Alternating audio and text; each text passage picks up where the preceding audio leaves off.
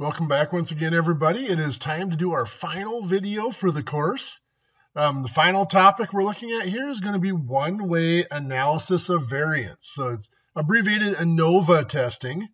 And what ANOVA testing is for is it's for testing to see if there's a difference between means with more than two populations. So 3 or more populations, we're testing to see if the means are approximately equal. The null hypothesis is always going to be just that the means are approximately equal. So if we're looking at 3 populations, it would be mean 1 equals mean 2 equals mean 3. To do this test, we use a slightly different probability distribution called the F distribution. And like the chi-squared distribution, it starts at 0 and goes up from there. It's always positive. And it's skewed to the right tail. It's stretched out on that right tail. And it's always going to be the rejection region is going to be on that right tail. So if we're looking at rejecting with a critical value, we would reject if the critical value, if the F statistic is greater than F critical. Or if we're looking at a p-value, we would reject if the p-value is less than alpha, of course.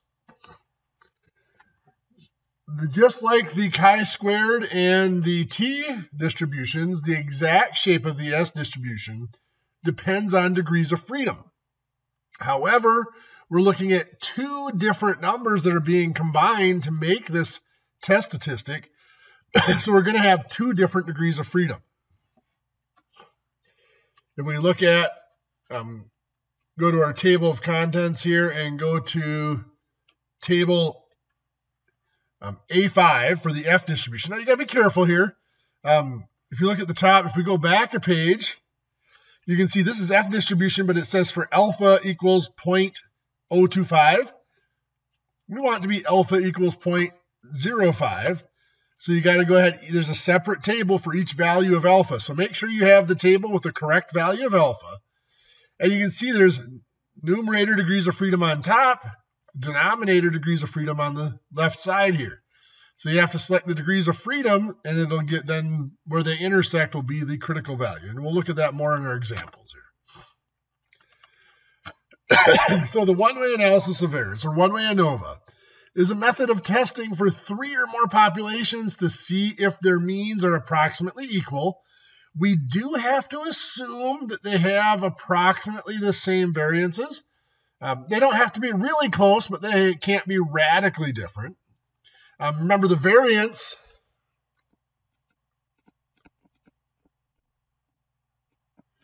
is just the standard deviation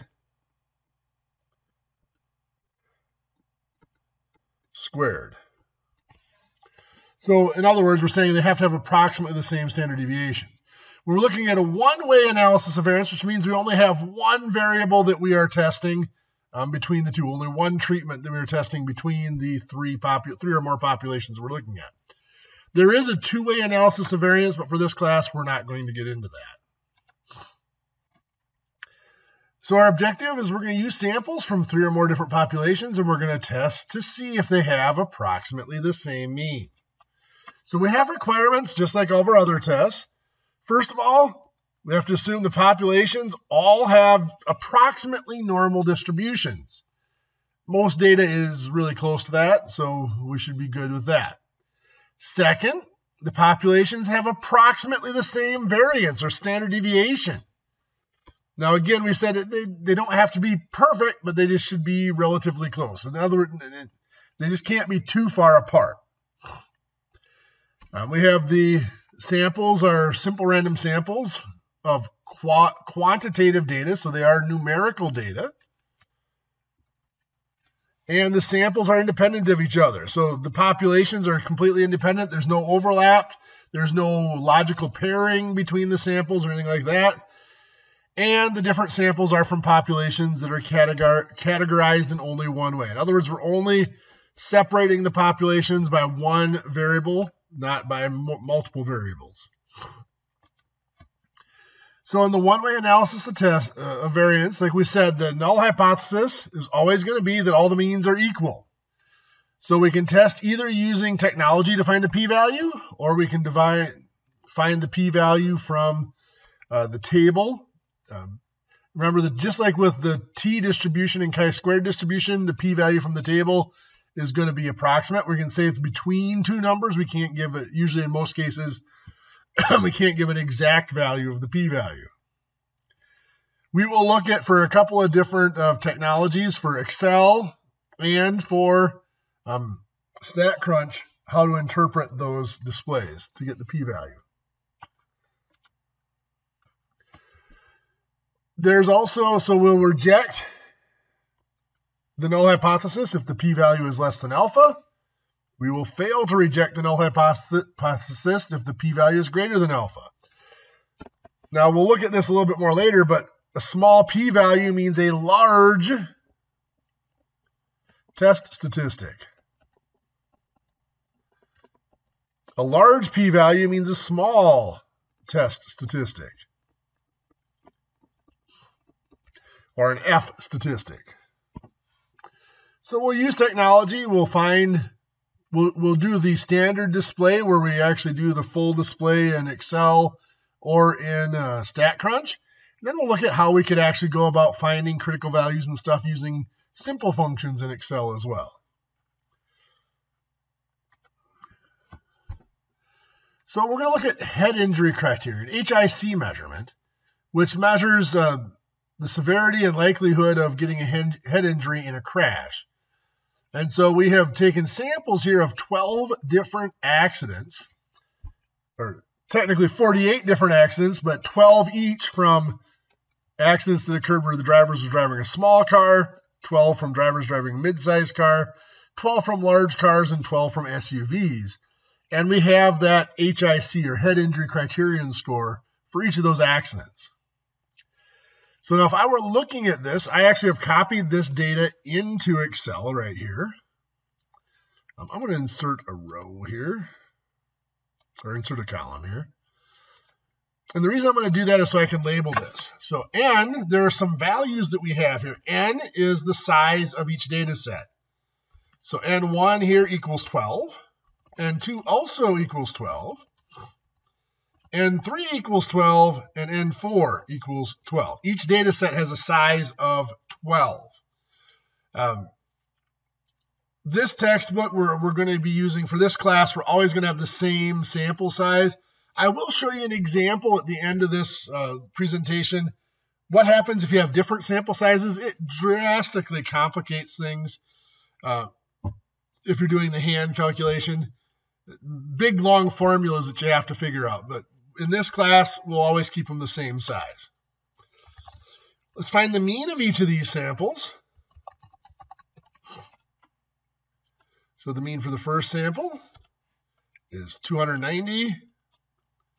All the other samples have 180.75. So you can see that first one for the small cars looks significantly larger. We'll see if that holds up. Standard deviation. Now this is for a sample, so we want stdev.s. Sample standard deviation. Now remember, we said we have to have approximately the same standard deviation. Now these are quite different, ranging from 40 to 96, but they're not like way out there. I mean, 96 is a little bit more than double of 40, about 2.5 times of 40. That sounds like it's a long ways away, but it's not. It's, we're within a factor, a multiple of 5. That is close enough that we can go ahead and perform the ANOVA testing here. Let's check our requirement. So based on what was given here, these are 4 populations that they do appear to have normal distributions. We could graph each of them separately if we wanted to confirm that. We could take each of these out and pull them out and do a normal quantile plot or a box plot to see if they're symmetrical and have no outliers. I'll let you guys do that. We didn't show that here, but at this point, you guys are capable of seeing if they're approximately normally distributed. Obviously, in this class, all the examples and problems we give you, the populations are going to be approximately normally distributed.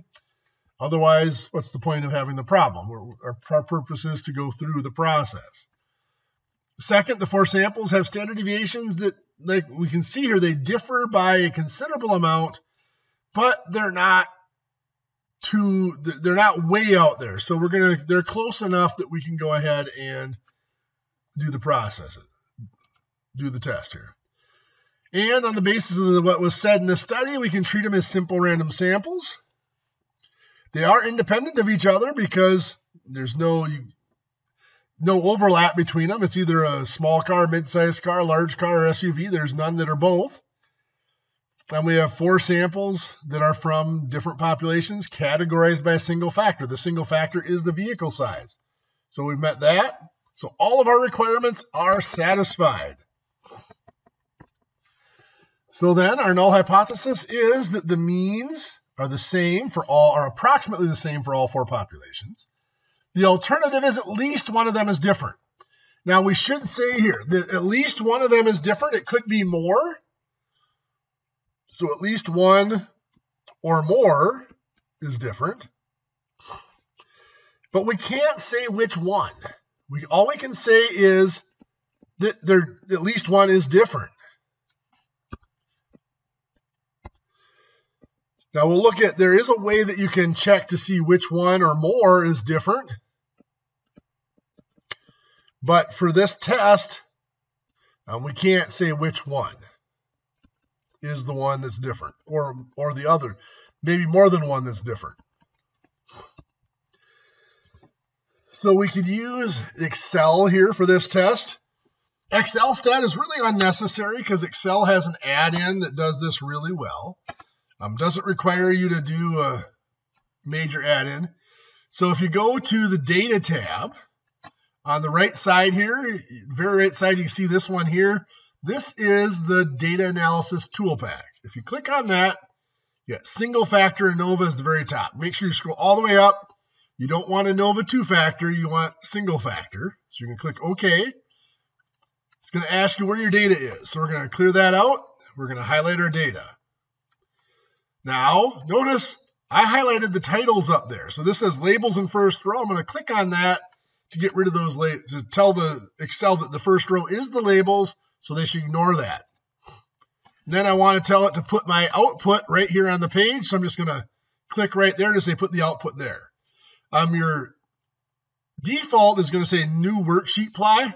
If you leave it there, all it's going to happen is going to end up giving you a new worksheet with all your output on it, and you have to flip back and forth. So it's not a big deal. We're going to click OK to perform it, and here we get our information. So this right here is our test statistic. F is 7.69 in this case. This then is our p-value. So we have a p-value of 0.0003 is the p-value here. And this is telling us that's our critical value. So if our test statistic was bigger than 2.816, we would reject. So if we're looking at our curve here, so this is obviously 0 here. This cutoff is 2.816.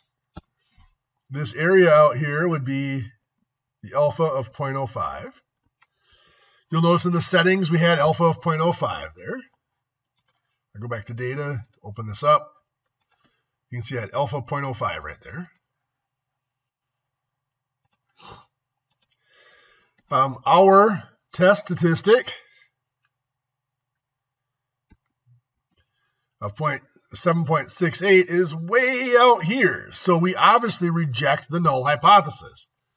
Also, if we look at it, we see that our p-value is less than alpha. That p-value of 0.0003 is less than alpha. So we reject based on that as well. The rest of these numbers here are actually just parts of the calculation. We'll go over that in an example later on. So that's how we interpret this data here. This is our test statistic. This is our p-value. This is the critical value of the test statistic. So we don't need the Excel stat output. It's all right there in just that standard data analysis tool pack output. So in addition to the test statistic of F equals 7.685, we also get the p-value, which if we round it to 3 decimal places is 0.000. 1, 2, 3, the 3 would round it down to 0. Because the p-value is less than alpha of 0.05, we reject the null hypothesis. That means that at least one of the means is different. So our interpretation that there is sufficient evidence to warrant rejection of the claim that the four samples come from populations with equal means. That means at least one of the populations has a different mean based on this ANOVA test. We cannot, however, conclude which one is different. I mean, if we look at Excel display here, we can see the mean for the small cars is the one that looks significantly different, but we cannot formally make that claim at this point of the ANOVA test. All we can say is that it appears to be different, but we can conclusively say that at least one of them is different. We just can't say which one. So that is the caution. The ANOVA test tells us that at least one of the means is different, but it does not definitively tell us which particular mean is different from the others. And it might be more than one of them that's different than the others.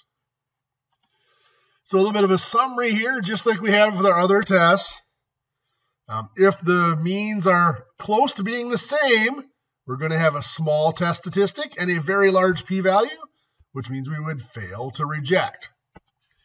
If the means look to be quite different, we're going to have a large test statistic, which means a very small p-value, and there's a good chance we will reject the null hypothesis that the means are equal. So the test statistic for this comes from a ratio. As I said, there's two numbers that come in. First is the variance between samples, and then we have the variance within the samples. So the variance between samples is actually the standard deviation of the sample means.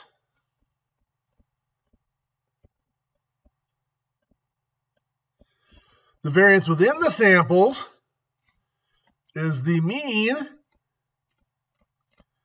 of the sample standard deviations.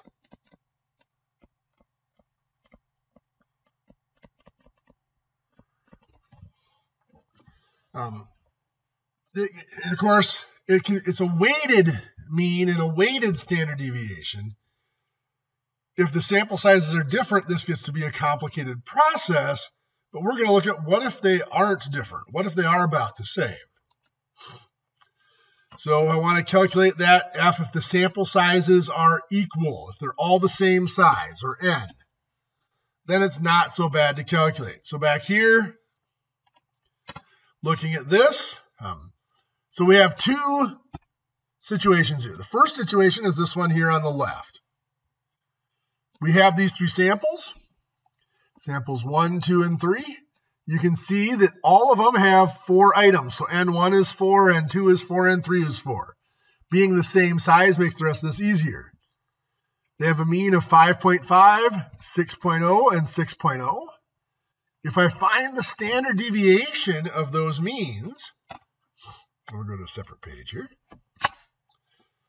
5.5, 6.0, and 6.0. The standard deviation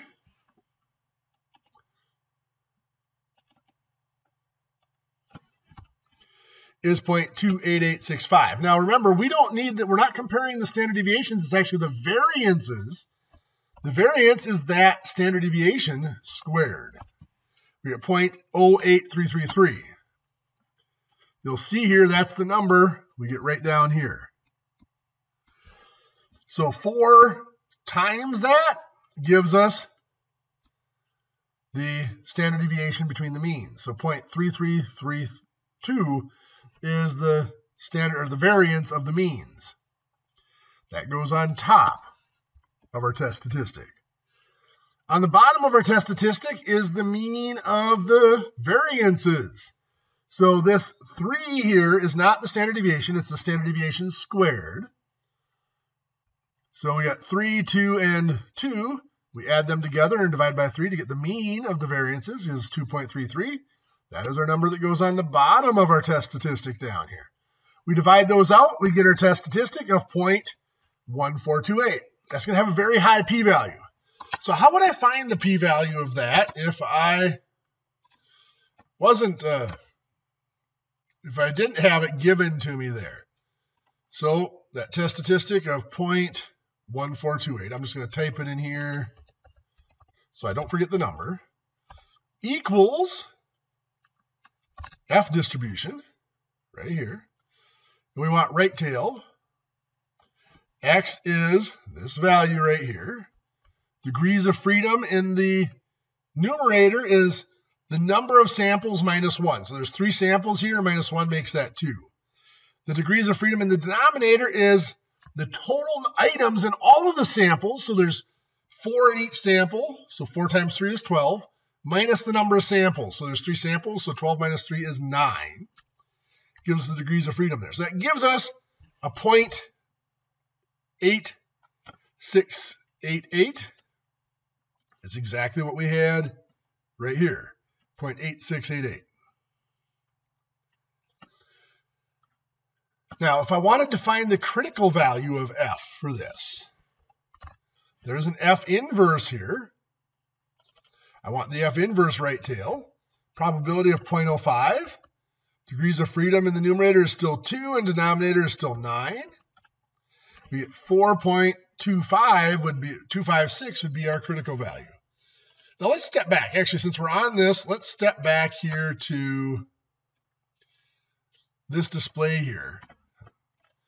How would I have found my critical value of the 2.816 here? Now this had 4 data sets. So my degrees of freedom in my numerator is 4 minus 1, which would be 3. Now capital N is 48 total numbers here. There's 12 in each set times 4 is 48. So the degrees of freedom in the numerator is capital N minus K, which is the number of data sets. So that's 48 minus 4 is going to be 44. So I have degrees of freedom of 3 and 44. I'm going to go back to this page to find this. So it equals F inverse, right tail, of 0.05, 3, and 44. And there I get the 2.816, just as it shows right here, was my critical value.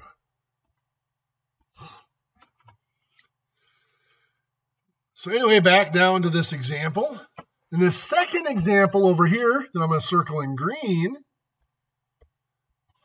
what we did was we changed the first sample by adding 10 to each of them. Now that does not change the variance. The standard deviation and variance stay the same. It just increases the mean by 10. So instead of 5.5, it's 15.5. So now the standard deviation of the means, or the variance of the means, I should say, is 30.083. Let's double check that so you can see where that comes from. So now I have 15.5.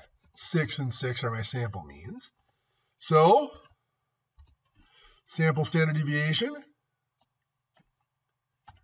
is 5.48. So we're going to take that squared to get the variance, 30.0833. So that's what we got down here. And then we multiply that by 4 to get the, and again, 4 is the sample size of each sample, to get the 120.3332. That's our top number down here. The bottom number is still the same. Our variances are still the same. So we get the 2.33. We divide to get 51.5721, calculating a p-value of 0.0000118. Let's double check that p-value. So what was that? 51.5721. I'm just going to type that in here.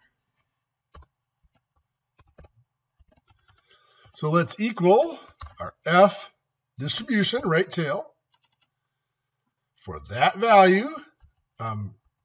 2 degrees of freedom, and 9 in the numerator, just like we had before. So there was 3 data sets, so 3 minus 1 is 2. There were 12 total data points for 3 data sets, so 12 minus 3 gives us the 9 again. And there we get the point. So that's in scientific notation, that's 0.0000118, which is what they're showing right here. Now, the whole point of this example is just to show you that we change the size of one sample, the standard deviation doesn't change. The variance doesn't change. We increased each of these by 10, the variance stayed the same. It was the mean that changed. And the test statistic here is very sensitive to differences in the mean. So that's why we use this to test to see if multiple populations have approximately equal means. And that's all they're saying here is because they're sensitive to, actually talking about the critical values, the numerator critical value, or numerator degrees of freedom, I should say, is k minus 1. Remember, k is the number of data sets, number of samples. And then the denominator degree of freedom, they're wording this a little different. It's k times n minus 1. That's if they're all the same size. Otherwise, it's just capital N, which is the total number of items in all the data sets, minus k, which is the number of data sets. For this case, it'll give you the same value. It's just this one only works if all the data sets are the same size. And this is saying we can see here that this test, we got the 3 samples that are identical, except for the mean and has been increased by 10 in the second one. But the test statistic changed drastically because of that change in the mean, showing us that we are sensitive to those changes in the mean. So that gave us a value, it took us from something that was not significant. That left side here was a very small test statistic and a very large p-value. So we would not have rejected the null hypothesis there, to where the right side gave us a very significant result. This was a large test statistic and very small p-value, so we would have rejected the null hypothesis there and concluded that at least one of those means was different. And again, we see here that the variance between the samples didn't change. It was the difference, the variance of the mean, the change of the means is what caused the big difference. So we have, it's called within treatments variance and between treatments variance. So the change in the mean changes the between treatments variance. The variance itself is the within treatments variances that do not change. So again, this is just repeating. The F statistics, the F test, is very sensitive to changes in the mean. That's why we use it here. Now, they mentioned there's a table. If we go to the book, like we said, you got to be careful to make sure you get the F distribution table that is for alpha equals 0.05. And the degrees of freedom in the numerator. So let's go back to the example where we had the critical value here, this one right here. We said our degrees of freedom in the numerator were 3, and in the denominator were 44. And this is an alpha of 0.05. So 3 up here. Oops, it won't let me highlight that for some reason. So we're going to be in this third column. But if we go down, there is no 44. We've got 40 or 60. So we look over. All we can tell here is that the critical value is somewhere between 2.8387 and 2.7518. We can't get that exact number. We were able to get that from Excel. We saw that here. We put in equals F inverse, right tail. Put in alpha of 0.05. The numerator had 3 degrees of freedom. The denominator had 44. Oops, not 4, 40, 44.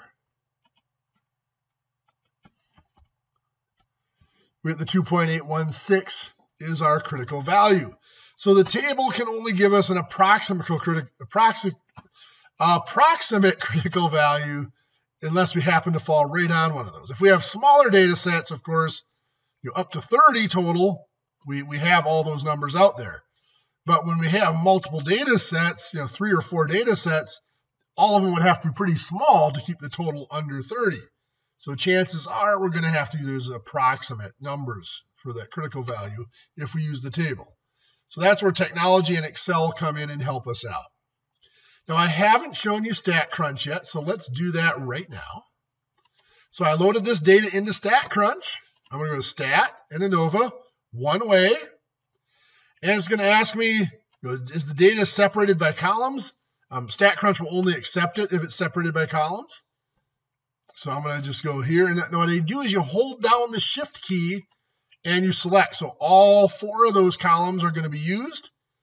So you select, make sure all of them are highlighted. All 4 of them show up over here on the right. Where we put it, it's just going to pop up in a new window. Now this is compute the Tukey HSD. Tukey is a short term. It's actually the Tukey-Kramer. It's called basically it's a confidence interval showing us which one's different. Now I'm going to go ahead and click on that, and I'll show you what that tells us. So we click OK here, and it calculates for each sample, calculate the mean, standard deviation, the standard error if we want it. And it gives us the same display here, or similar display here as what we had in Excel, only it doesn't give us the critical value because I didn't click that indicator in the box. But it gives us the same test statistic here of 7.685, same p-value of 0.0003. Down below here, it gives us the Tukey-Kramer intervals. So this starts out, this is comparing variable 1 to the other 3 variables. And so this line here is the interval, the confidence interval between, and it's not a regular confidence interval, it's the Tukey-Kramer confidence interval between variable 1 and variable 2. Now, if the interval starts out negative and goes positive, that means the 2 variables are approximately equal. Well, here it starts out negative and stays negative. The upper limit is also negative. So that's saying variable 1 is probably different from variable 2. This one then is comparing variable 3 to variable 1. Remember, everything's being compared to variable 1 in this first table. Again, it starts out negative and stays negative. So it's saying variable 3 is different from variable 1. Then this row compares variable 4. Again, lower limit's negative and the upper limit's negative. So it's saying variable 4 is different from variable 1. What that's telling us right now is variable 1 is different from all of the other 3. This down here is moving on to variable 2. Now, since variable 2 has already been compared to variable 1 up here, we don't need to do it again. So we'll just compare it to variable 3. This interval goes from negative in the lower limit to positive in the upper limit. In other words, it contains 0. So variable 3 and variable 2 are approximately equal. This compares variable 4 to variable 2. Again, this contains 0. It starts out negative and goes to positive. So variable 4 is approximately equal to variable 2. And then this final table is for variable 3. We've already compared it to variables 1 and 2 in these other tables. So we only need to compare it to variable 4. And once again, that interval starts out negative and goes positive, which means it contains 0. So variable 4 and variable 3 are approximately equal. So what this all is telling us down here, this Tukey, again, is technically a Tukey-Kramer analysis, is that variable 1 is the one that's different. Now, there's a lot going on there. What I want to show you now is in one of your homework problems. Now, I'm not going to make you do that Tukey-Kramer analysis, by the way. But anyway, in one of your homework problems, there is a kind of a tricky situation. Let me pull it up here.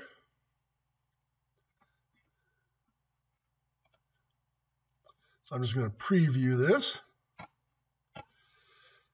And it's actually homework problem number 5. Now I can do this because the numbers, these are algorithmic questions, so the numbers you get will be slightly different from mine. So this is asking, if we're doing an analysis of variance test here, what's the null hypothesis? Well, the null hypothesis is always going to be that the means are equal.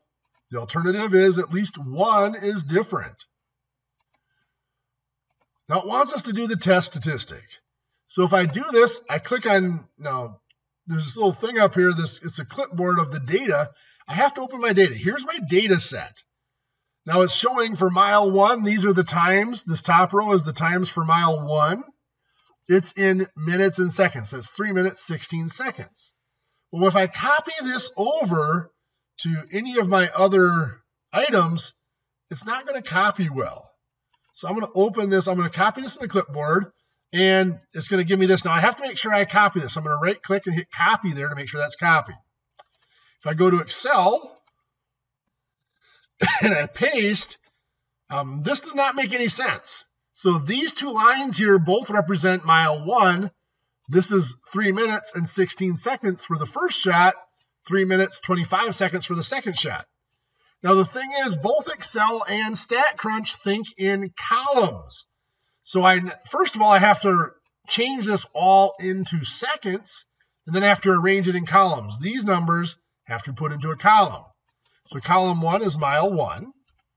The first time of 3 minutes, 16 seconds, well, 3 times 60 is 180, plus 16 is 196. 3 minutes, 25 seconds is 205 seconds.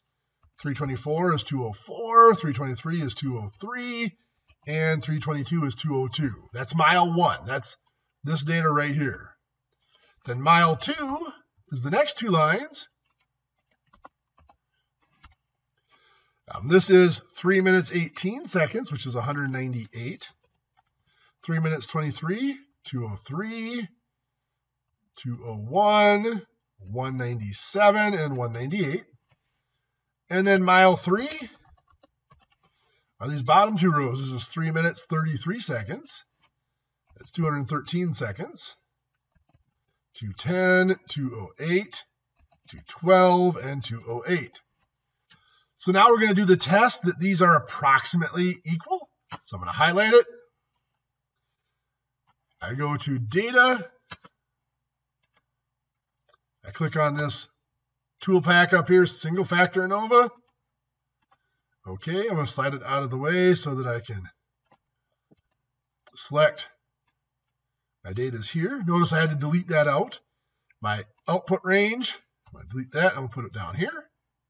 And we'll hit OK.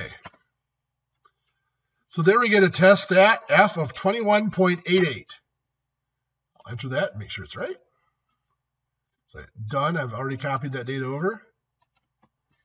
21.88. And it tells us, oops, something did not like that, did I?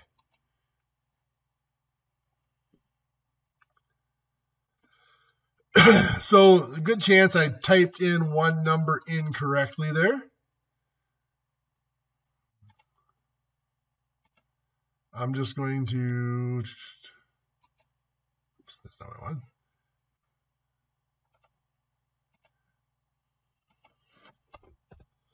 Just in case there's a rounding difference. Nope. I should double check my data. So I did have one number miskeyed. I had this in as 202 instead of 203. So let's delete this out and do that all again. So I select my ANOVA single factor, and everything's already set, so I'm just hit OK.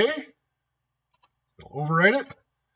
And there I get 19.86. Let's see if that is better.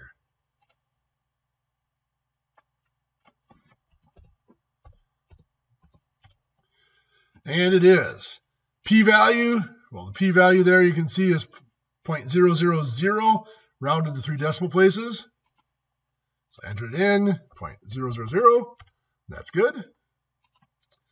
Now I was going to ask, what is our conclusion? Well, we reject it because the p-value is less than alpha. But this one says there's insufficient evidence to warrant rejection. That's not true. There is sufficient evidence. That's the one we want. And then now we need to interpret that result. Does one of the miles appear to have a hill? And the answer is no, the data do not suggest that any of the miles have a hill. There's no difference in between them. Oops.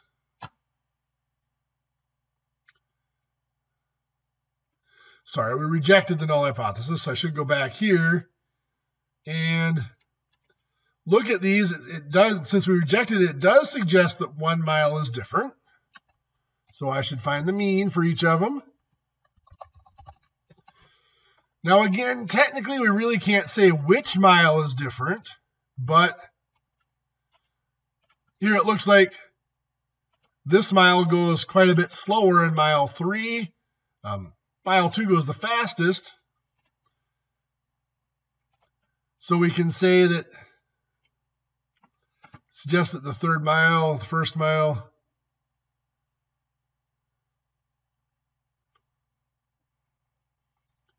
so it suggests that the third mile appears to take longer.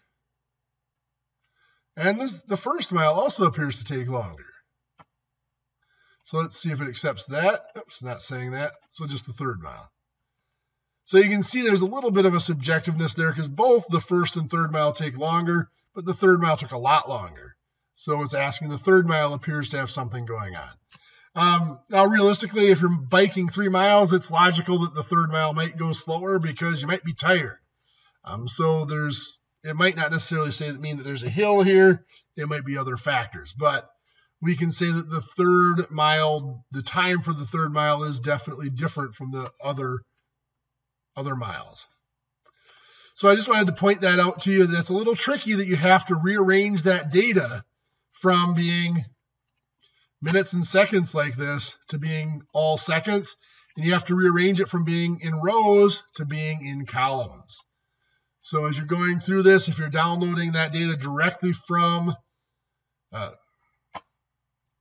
Math Lab, again, the way you do it is you click on it. You click this little thing, this little double window here to copy. And I think it's easy to copy it to the clipboard. Even if you're going to use StatCrunch instead of Excel, it's still easier to just copy it into the clipboard and then copy and paste it from there. So remember, from here, you first have to copy it. Just because you hit copy doesn't mean it's copied yet. It's highlighted. You right click to copy it. Then you go and paste it wherever you need it. So there we go. Okay, as promised, I said I would show you what happens if you have different sample sizes. Well, there are ugly formulas.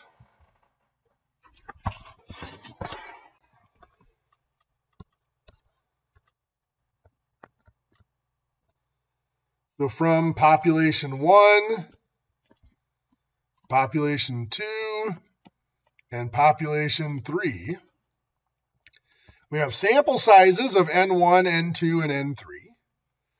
We have means of X bar 1, X bar 2, and X bar 3, and standard deviations of S1, S2, and S3. So the formula that we're going to use for the numerator of our test statistic is N1 times X bar 1 minus GM. Now, GM is the grand mean. So I should find GM up here first. GM is equal to N1 times X bar 1 plus N2 times X bar 2 plus N3 times X bar 3 all over N1 plus N2 plus N3. It is the weighted mean of the means. So that's where the grand mean comes in. That difference is squared. Plus N2 times, so I didn't subscript this real well, times X bar 2 minus the grand mean squared on up to however many we have. In this case, it's only 3, so we'd stop at the next term. And then you're going to divide all of that by K minus 1, where K, again, is the number of samples. So up here, K equals 3 because we're looking at 1, 2, 3 populations. Then the denominator of our F statistic, the formula would be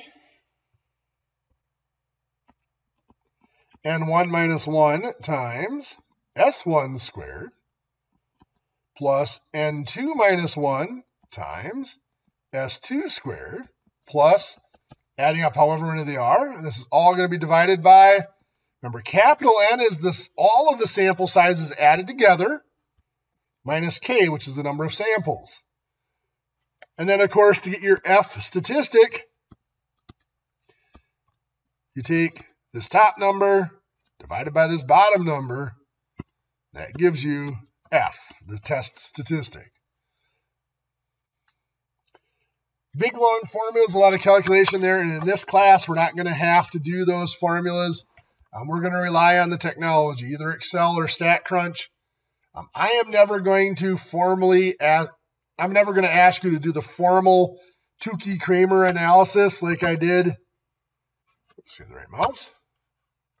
Like I did in the StatCrunch version here, where we had that window pop up. Let me show you that again.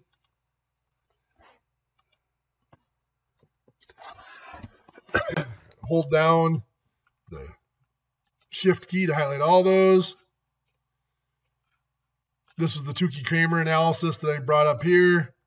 So you go down here. It doesn't give me an option for the critical value on this one. So I'm never going to ask you to come down here and actually look at these formal confidence intervals to try to figure out which one of the populations is different.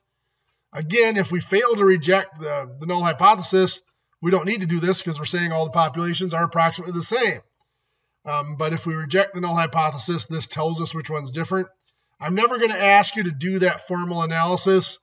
The most I would ask you to do is to look, if you have the means, calculate the means in Excel like this, and tell me which one looks to be more different from the others. Of course, that is, in this case, was the small cars, was more different. Okay, so that is ANOVA testing. There's a lot to do there, a lot to understand. That's why there's only a few problems in the homework.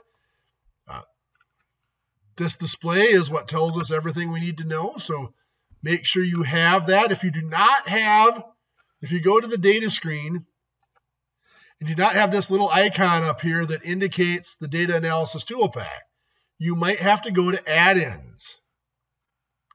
So you go to the home screen and you can click on add-ins, and you'll have to then select, again, I'm adding add-ins here is tough to do.